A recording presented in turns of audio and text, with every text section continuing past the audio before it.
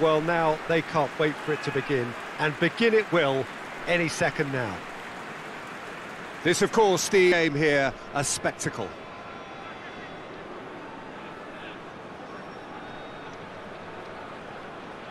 Well, now they can't wait for it to begin, and begin it will any second now.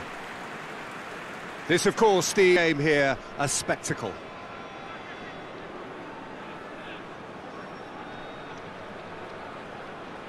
Well, now they can't wait for it to begin, and begin it will any second now. This, of course, the aim here, a spectacle.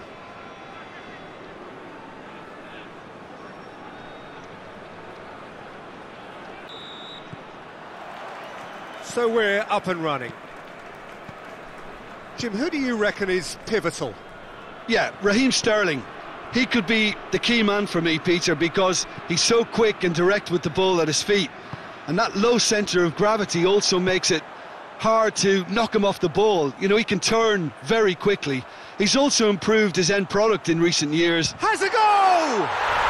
Goal! Sporting! And Sporting score first.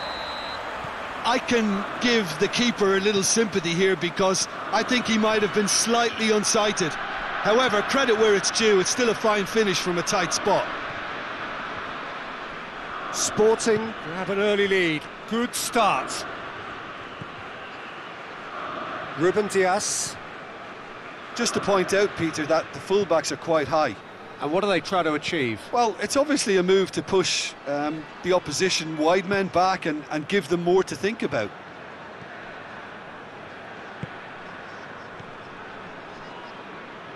And it's played forward.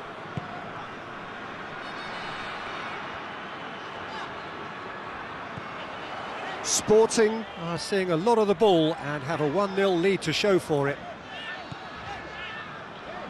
Gets the chance to... Massive leap! It's there! All too easy! They are in danger of disappearing out of sight!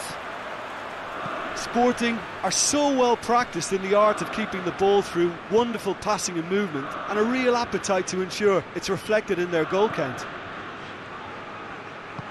Sporting grab a couple of goals without reply. It's 2-0.